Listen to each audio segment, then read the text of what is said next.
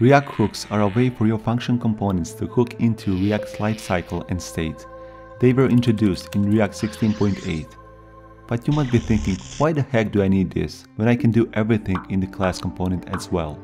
Core of React is the ability to break down the complexity into smaller pieces. However, we often can't break complex components down any further because the logic is stateful and can be extracted to a function or another component. This is solved with hooks, and hooks let you always use functions instead of having to constantly switch between functions, classes, higher order components, and random props. Apart from that, hooks cut your code like diet cuts fat, makes your code slimmer, more concise, and more readable. So hooks are recommended over class components, but that doesn't mean that you should rewrite your all class components. So don't sweat. We have 10 built-in hooks, and I'll show you the 2 most used ones, which will cover 90% of your use cases.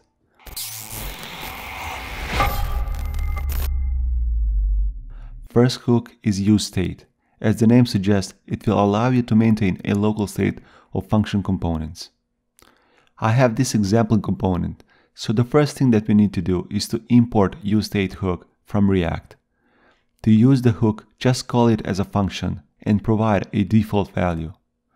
useState hook is returning an array which holds our state variable at 0 index and function for updating that value at index 1. Best practice is to use array destructuring to assign these values from hooks. Now, let's use this variable. First, let's display the value. Next, I'll create a simple button for incrementing the value. I'll use the onClick event to call the setCount function. Here, we can access the current value and increase it by 1. Let's test that. Just a note that inside of a useState hook, you can use any given type that you need, like an integer, boolean, string, object, or whatever you need. The next hook is useEffect hook. This hook lets you perform side effects in function components, data fetching, setting up a subscription, and manually changing the DOM in React components are all examples of side effects. Let's first import it in our example component. By now you can see the naming pattern of hooks, and that is the use prefix. We can use our hook to update the text of our button. Add the ID to the button. Now, call the useEffect, which takes a function as a parameter. Inside, we can update our button. I'll target the button via ID and update inner text. That's how you can update your DOM elements or apply any other side effects. Second argument is the array of dependencies that will fire off useEffect to render again. For example, if we put the empty array, it would mean to run the effect only once.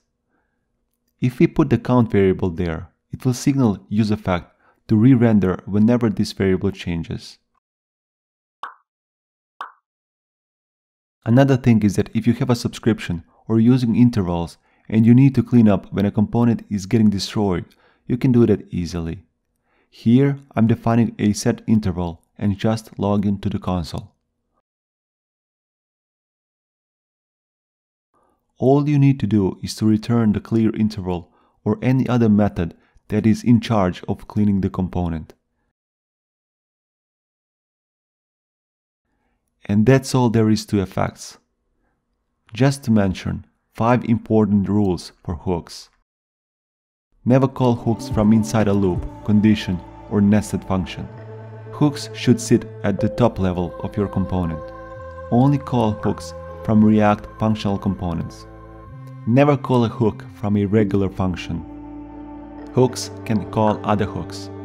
That's all for today's video. Please don't forget to like and subscribe, and I'll see you guys in the next video.